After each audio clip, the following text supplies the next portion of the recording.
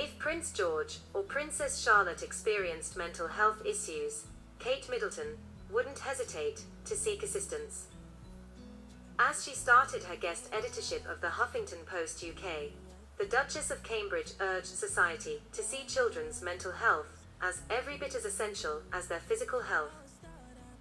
In a blog post to commemorate her new position as editor-in-chief of the news website, she talked about Prince George and Princess Charlotte's mental health, and that she and William would not hesitate to seek treatment for our children if they required it. The Huffington Post UK editor Stephen Hull, his colleagues, and some of the mental health charities she is affiliated with joined Kate for a morning conference at Kensington Palace.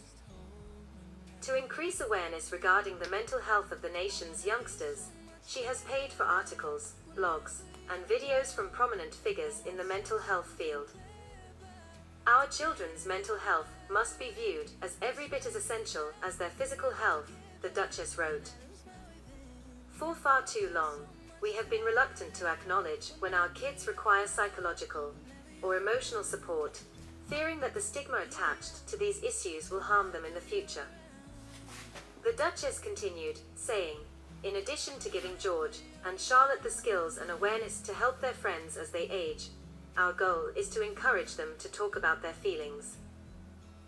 We are aware that it is not shameful for a young child to experience emotional difficulties or to have a mental disorder." Kate launched the news website's top story, or splash, from a newsroom set up in a palace drawing room. The article, headlined "Never Too Young," discussed the need of early care for those with mental health problems. I hope you find this video useful. Please like, share and subscribe for more updates. Thanks for watching.